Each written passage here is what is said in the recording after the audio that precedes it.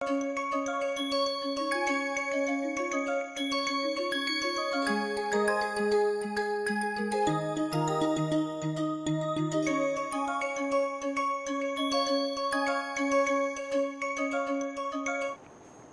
in this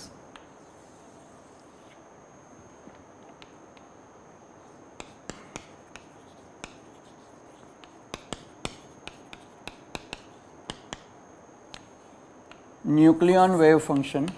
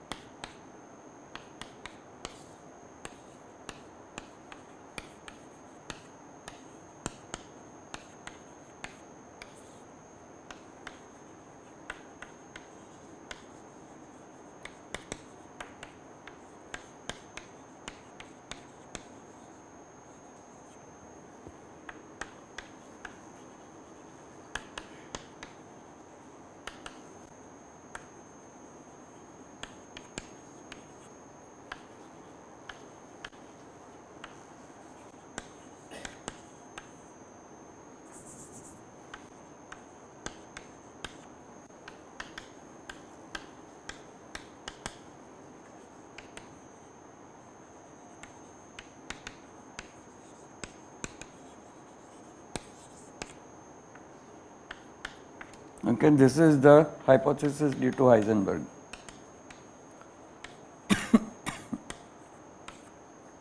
And this basically assumed that nuclear forces do not care whether you have a neutron or a proton, and the charge and that they are independent of charge. The fact that proton has some charge does not matter to the nuclear force.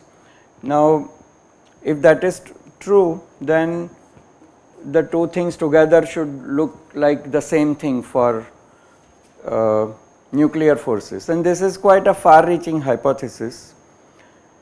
So, what Yang and Mills did was to say that therefore, just as electromagnetism involves rescaling, you know, the classical gauge invariance of electromagnetism where you shift a mu requires that you should simultaneously shift the phase of electron wave function by e raised to I g lambda x.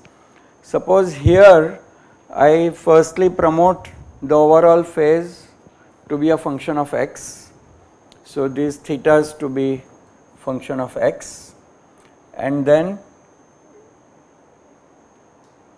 I introduce the correct a mu field which absorbs the derivatives of that theta which enter this. Okay.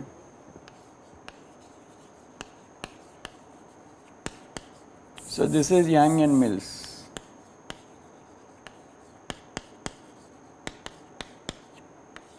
And somebody called G. Shaw. Okay. I think he became a professor also somewhere. This G. Shaw did what Yang and Mills became famous for in his PhD thesis. He submitted the thesis, got his PhD and forgot all about it, and the whole world was celebrating Yang and Mills for having invented the thing. But somehow that name is never mentioned, but it is actually Yang, Mills and Shaw, because G. Shaw also observed the same things and proposed the same thing. What is also interesting is that in mathematics, Ehresmann also proposed the same thing at almost the same time, and he called it fiber bundles.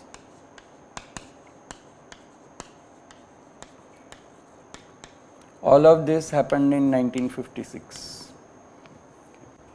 So, the ideas emerged at about the same idea emerged from several sources about the same time. Ehresmann's motivation was probably just to generalize the covariant derivative, which was too much tied to space-time, tangent spaces and so on, so in differential geometry.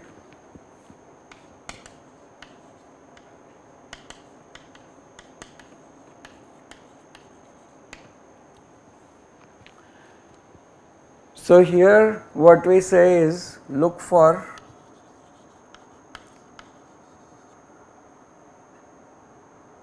transforming this big psi u of x, okay. So instead of global SU2 we have u of x times psi of x and new fields whose inhomogeneous transformation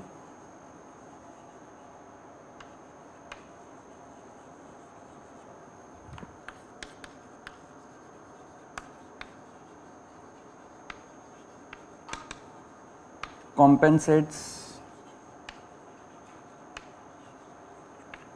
derivatives of theta of x, okay. So here we observe, and if you have I have told about SU2 so many times, so many of you may get bored of this, but let me tell you once again that SU2 can be thought of as a solid sphere of dimension 3, a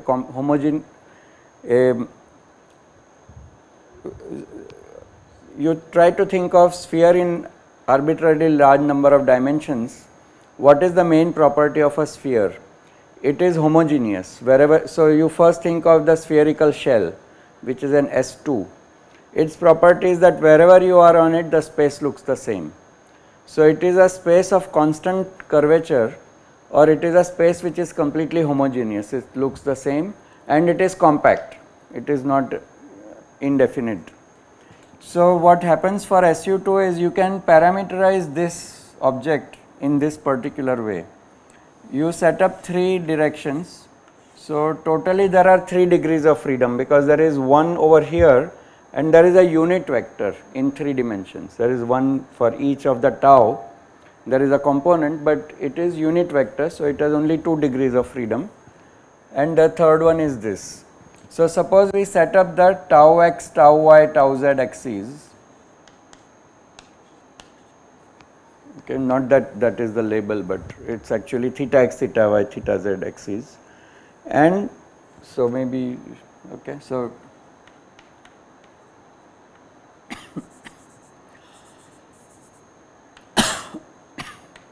yeah, theta x, theta y, theta z. I set up a unit vector theta cap in this space, and then I rotate by some amount. So this theta means a rotation of some amount. So we say whatever amount by which you are going to rotate, you put it on this. Okay, so this is theta. So theta cap exhausted 2 degrees of freedom to choose the direction, and then how much you rotate is set up along that. So any element like this can be thought up as some vector like this, right, in 3 abstract dimensions whose axes are labeled some theta x, theta y, theta z. But we know that SU2, because this has expansion cos theta by 2 times identity plus I sin theta by 2 times theta cap dot tau. Therefore, we see that if we reach theta equal to 2 pi, then we get cos of pi times 1. So we get a minus 1, whereas sine of pi will be 0. So this term goes to 0. So if I reach theta equal to 2 pi,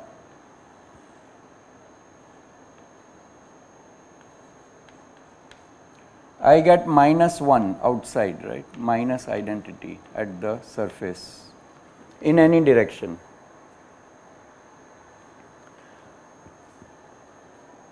So if I go from minus 2 pi to plus 2 pi along any direction, I always start with minus 1, go through plus 1 when everything is 0, u becomes equal to plus 1 and then return to minus 1.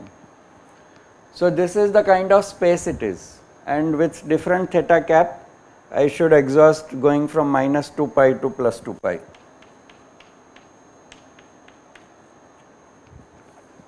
But you don't have to struggle too much about this open thing, because outside it is exactly equal to minus 1. When you reach that, it is actually just one point.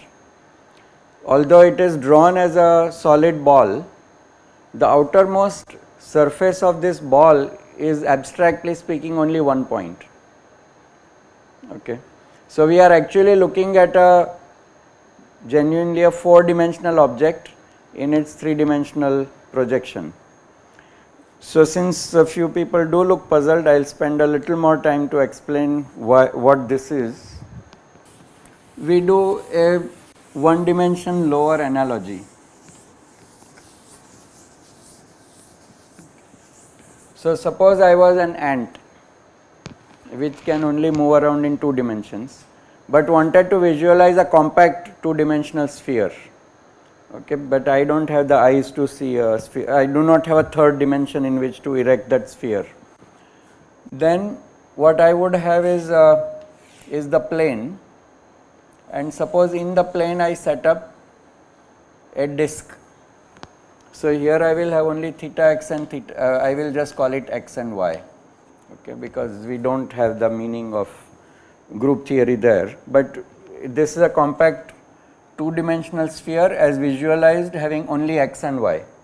Normally you would think that a shell would require you to at least live in 3 dimensions to visualize it, but it is only a 2-dimensional space. Its intrinsic dimensionality is only 2. So we can make it even out of a flat surface like this. What you do is you sit at the center. So let me draw the real thing that we know. So suppose this is what we call S2, a spherical shell.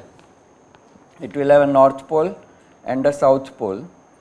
So let us map the north pole to this point, and then I start drawing circles which grow in size. So correspondingly I draw. The only thing I forego is that the length of this circle doesn't match the length here. Here the length keeps growing, the circumference of circle keeps growing. Here as I come closer to south pole, the circles begin to grow smaller until they shrink to a point. Okay. So if I was an ant confined to this, and I just make a new rule, okay, although it looks like I have this, I ascribe it a smaller length, and smaller length, I change my unit as I go further and further out, you know, it's a sine theta factor. So I make it smaller and smaller until when I reach the outermost circle of the disk, I declare it to be size 0.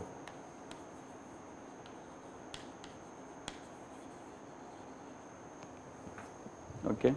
So I am confined to a disk, confined to a plane, but I make my distance rules or length measurement rules in such a way that when I reach the circumference of the disk, I declare it to be size 0.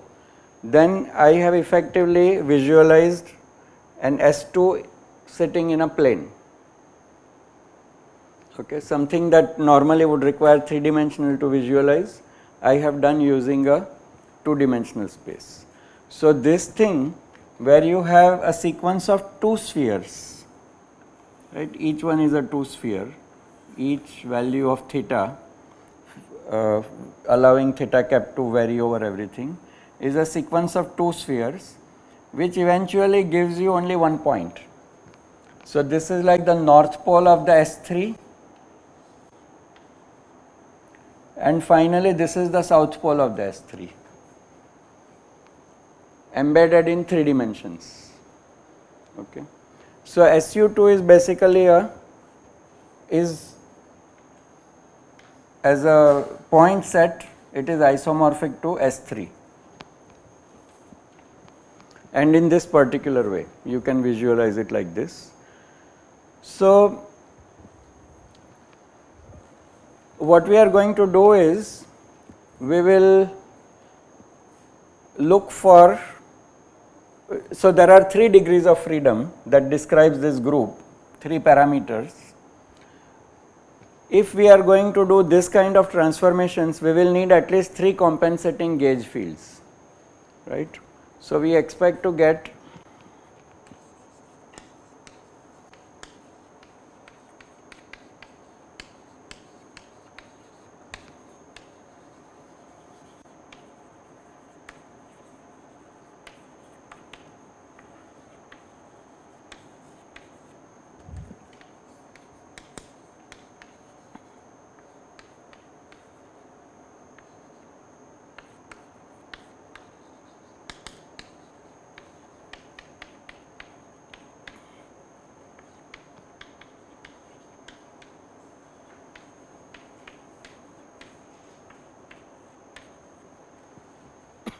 So suppose we propose a covariant derivative, I am just jumping a little bit. Yeah, we can say notionally we will expect that for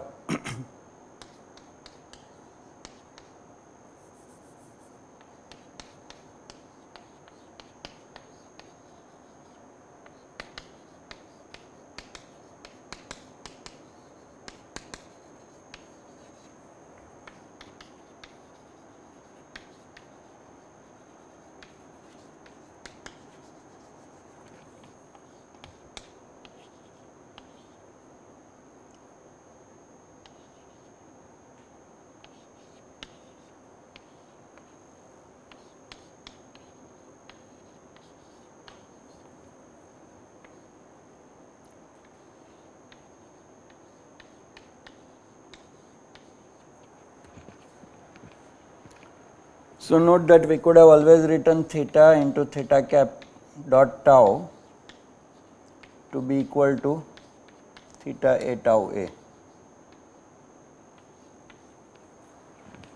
where each unit vector component will get multiplied by theta to produce theta a, and it can be written like this. So that is what we are writing. So just as we in the abelian case we had a mu going to old a mu minus derivative of some lambda, here it will be we will make the theta as a function of x, and then this is how we expect that this will happen. But we can do it in a, so I now jump a little bit. So propose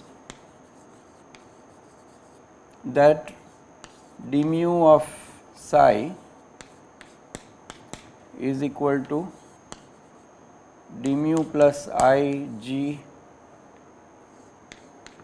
a mu a tau a psi, just as we had in that case, except that instead of single a mu I have a triplet, and if you want there is an identity matrix multiplying this d mu times I. So this is a 2 by 2 matrix acting on a 2 vector, right, because a mu a tau a, what is a mu a tau a? It is equal to a mu 3 times tau 3. So a mu 3 and tau 3 is 1 minus 1, and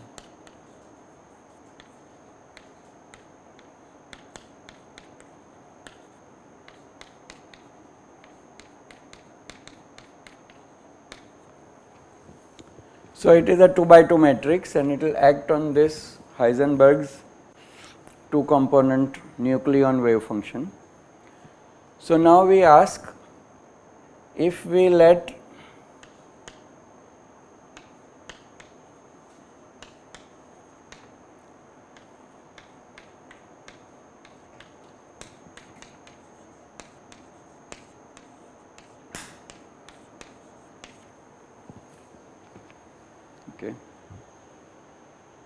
then what a mu tilde do we need?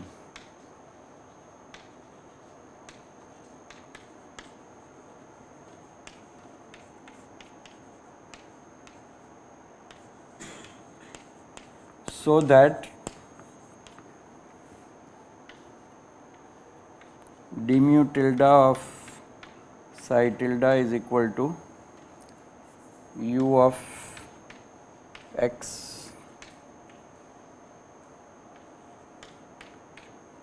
Same story as before, right?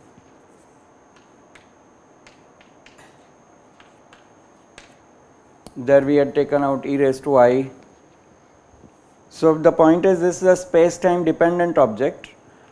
A derivative acts on it will differentiate this as well, but somehow by magic we want to end up with this only multiplying this without any derivatives. So the derivatives have to be compensated by the transformation of a mu.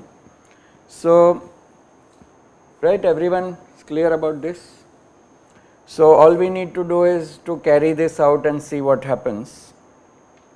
So we say d mu of, so d mu tilde psi tilde is equal to, and we will use a shorthand notation for a tau a. Together we will call it, it's a matrix, so we just write that.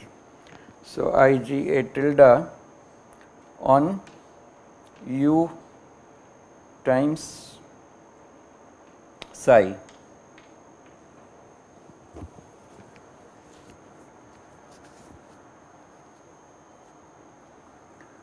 So that is equal to d mu u times psi plus Ig a tilde times u psi, and plus when this genuinely acts on this.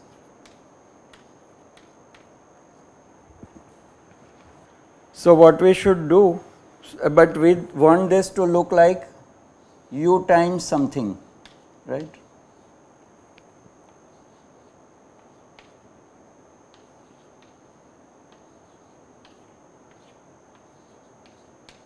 So I just pull out a u because I want the answer to look like u times something. So I put everything else inside.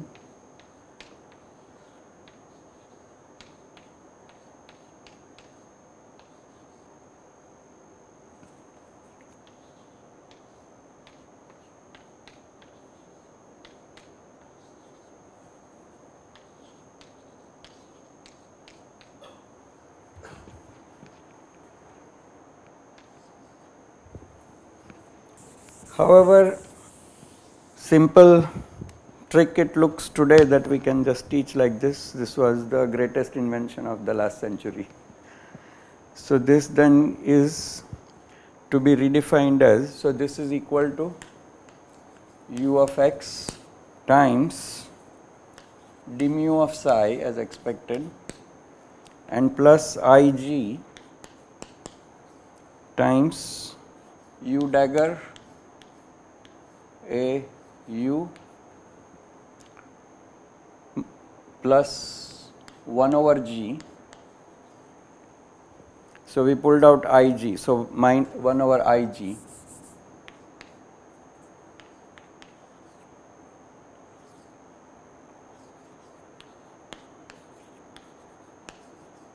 right, acting on psi.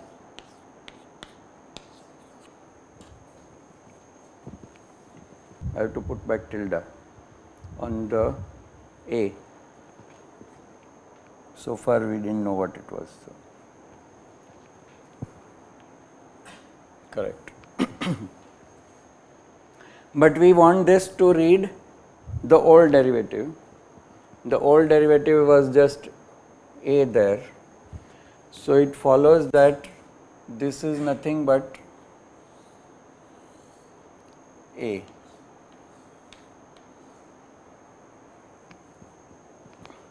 So need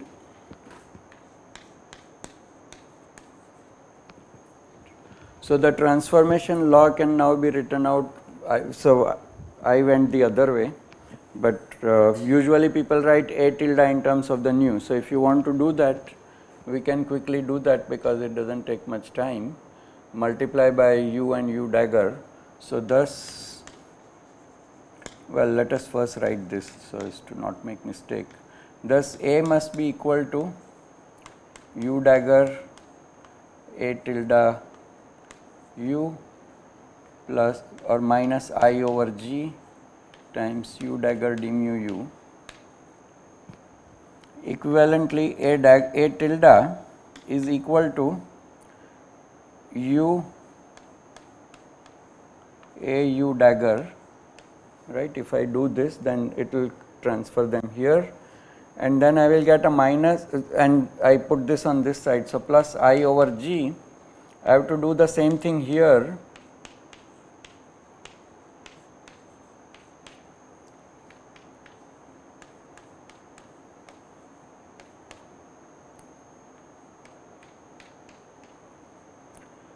This u dagger is 1.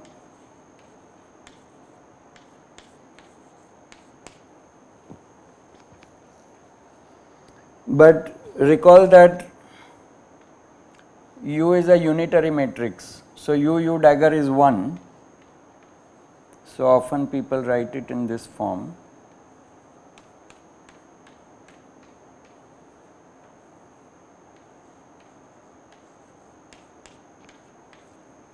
Right, because d mu of u dagger is equal to 0. So d mu u dagger is same as minus u times d mu u dagger. So this is our great transformation law, the greatest applicable theoretical discovery of last century. May have been many others, but this is certainly all the forces of all the nuclear forces obey this law.